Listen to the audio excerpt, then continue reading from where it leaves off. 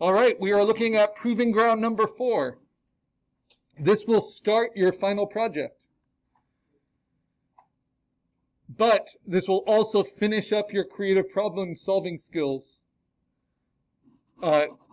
proving ground projects. So this will be the last one. This is all meant to generate the best possible original idea in support of your final concept assignment, assignment number 8. You are asked to use the steps outlined and demonstrated below. So we started with defining a problem, then brainstorming, collecting info, creating it, presenting it, and that yields the final product, right? So this is how we'll approach it. We're going to generate a clear statement summary. Basically a one-sentence description of your idea. Then we are going to create at least 3 rough thumbnail sketches that are visual solutions for that single idea. We don't want to create 3 sketches for 3 totally different ideas. Then we want to participate in an individual process critique. You're going to do that with me, your instructor. And then create a post a refined sketch. And you're going to settle on a working title for your work, because title is important for concept work. It's like another color of your artwork. Before figuring out exactly what kind of digital steps you're going to use to create your final project. And then you're also going to write your final artist statement, which will be no more than a page, but should have your name, the title of your artwork, and then whatever you want the audience to know about your artwork, which can include, the programs you used, the idea you had, that kind of thing. So this is what I call the concept project workflow. The very first step, it's like so foundational, it's not even a numbered step, it's number 0. This is what you need to do, is to define your problem, right? In the design world and in the professional commercial art world, this is often called a brief. So when you hear artists talk about their brief for the project, I like to think of it as like a briefcase with all the instructions in it. That's what a client has told them they need to do, right? Or that's the assignment they've given themselves to do. It's like the assignment sheet. So you get to define your own brief for this. You're going to do that by writing a one-sentence statement summary. And I give you a link for that in case that's helpful. This is how to create a one-sentence synopsis, for anything you want to do. So here's an example. And this is from a past student, right? So their theme was not apathy is the enemy.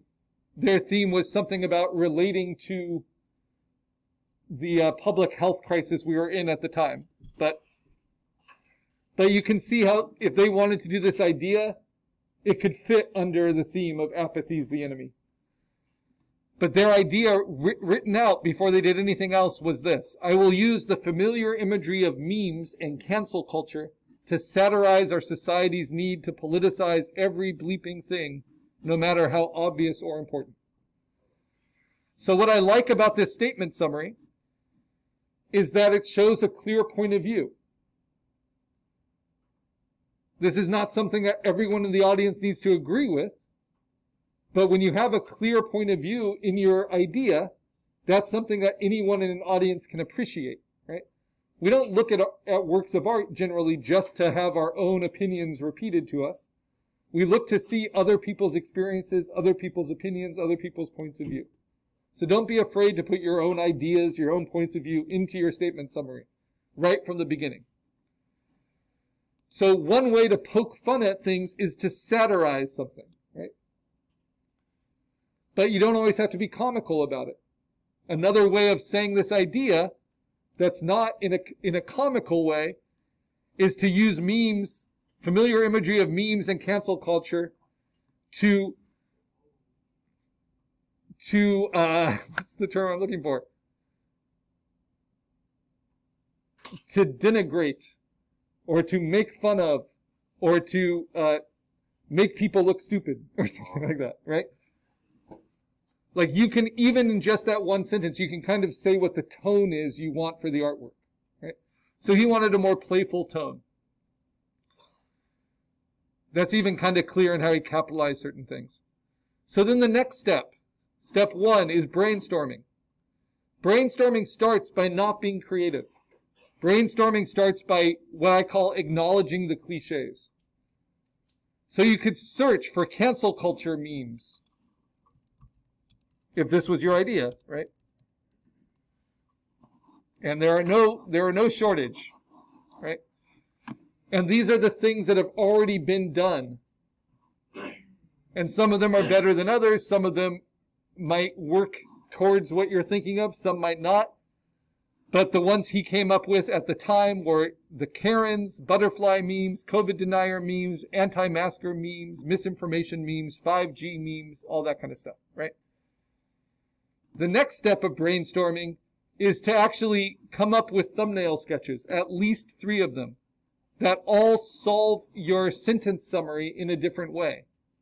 So the first approach that they did, they were also an art history student. At the same time, they were a digital art student of mine. So this first solution uses an art history painting, Eugene Delacroix's Liberty Leading the People, but instead it's called Karen Leading the Way, and you have a Karen character with a sign that says no mask stepping over dead bodies, right?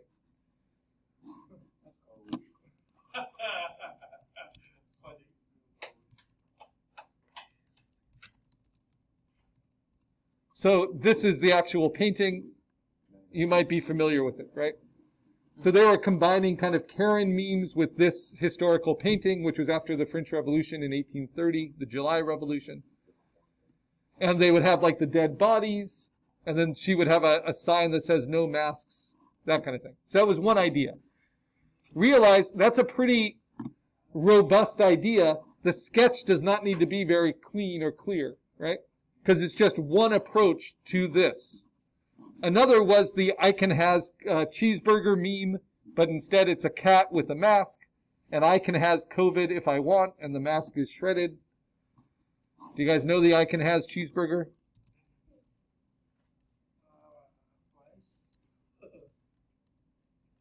You know, because this student was obviously pretty interested in memes. So these are like all these cat memes, and this has been around forever. All right. And then the last one was something I didn't know about, but it was a more recent meme at this time. It was called the butterfly meme.